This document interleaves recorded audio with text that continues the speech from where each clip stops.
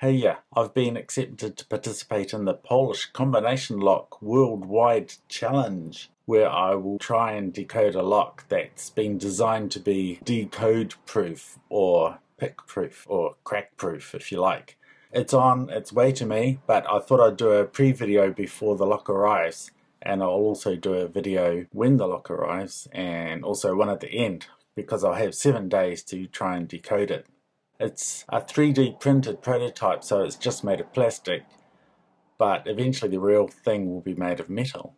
The inventor, Zbigniew Olejnik, I apologize for botching the pronunciation of your name, but he is an engineer from Poland, and he's come up with a unique lock design that he says should be impossible to crack. Impossible without damaging the lock, that is, and also without going through all the combinations, and there are literally millions of them. So he claims his lock is 100% pick proof. He was sick and tired of all these combination locks being able to be cracked, even safe locks, and so he decided to come up with a design which he thinks is properly secure.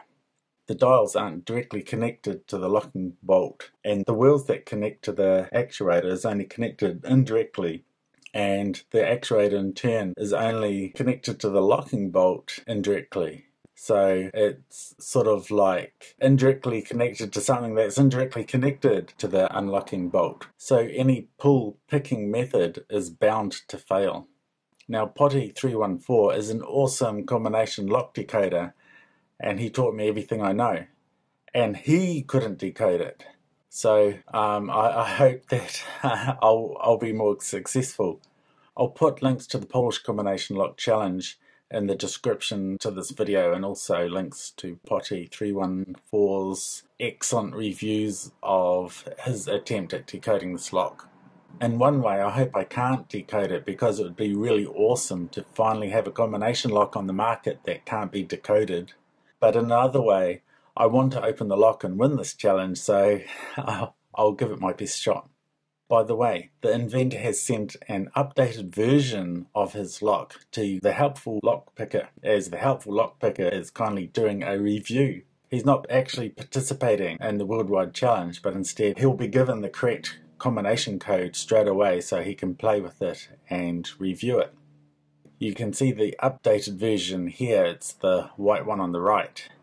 The Helpful Lock Picker is a really nice person, and he's helpful to the lock sport community and all things locks.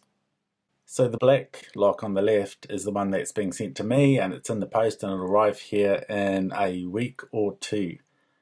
I'll have 7 days to decode it when it arrives, but I wanted to do this video now before it arrives to ask for help from you.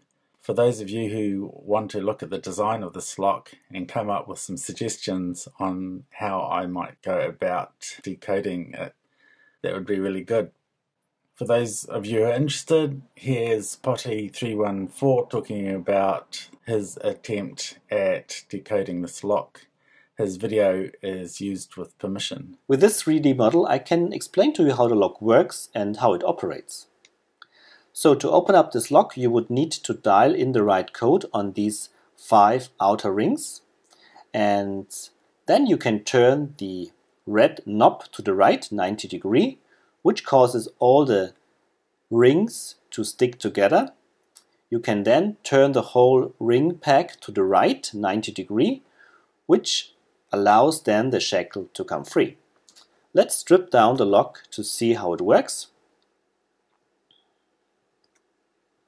So here we can see the inside of the lock. Connected to the outer rings are 5 inner code wheels or code rings. Let's get rid of all of these except one, and it's easier to explain. From this ring we can see there are false gates on every position except on one. And if all the inner code wheels are aligned correctly with a deep cutout with a true gate on top, this blue part can be pulled down And to pull it down, we have to turn the knob. We can look at the back, get rid of this part here for a moment. There is a gear connected to this red knob on the outside, and when all the true gates are aligned correctly, we can turn the red knob and the gear would then cause the actuator to be pulled down. So now if it's pulled down, the blue part is connected with all the 5 code rings, which would then allow, by using the outer rings, to turn the whole wheel pack or code pack, so to speak, to the left in this from this point of view, which would then cause this part here, the deadbolt, to be moved to the left and give room free for the shackle to be pulled out.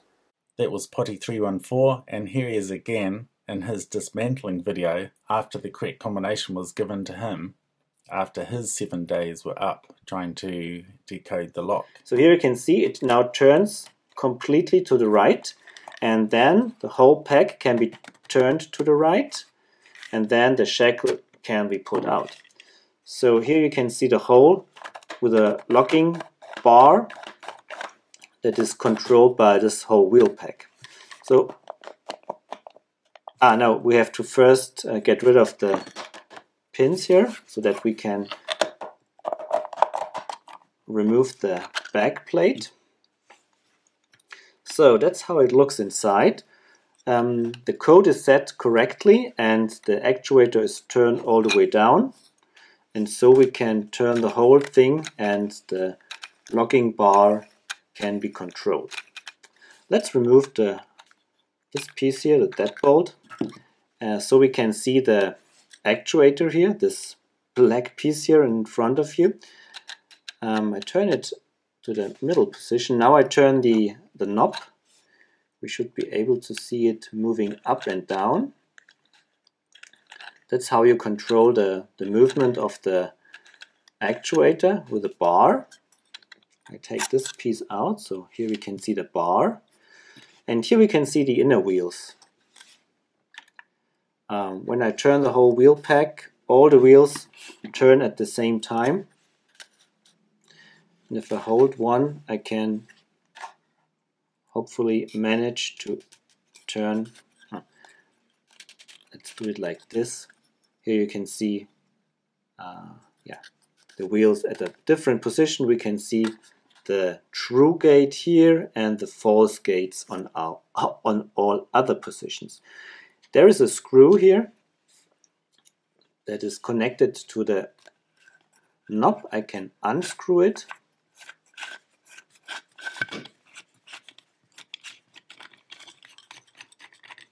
So here the screw comes off, or nut. So then I should be able to remove the knob. So that's the thing that controls the movement of the actuator. And here are the outer rings.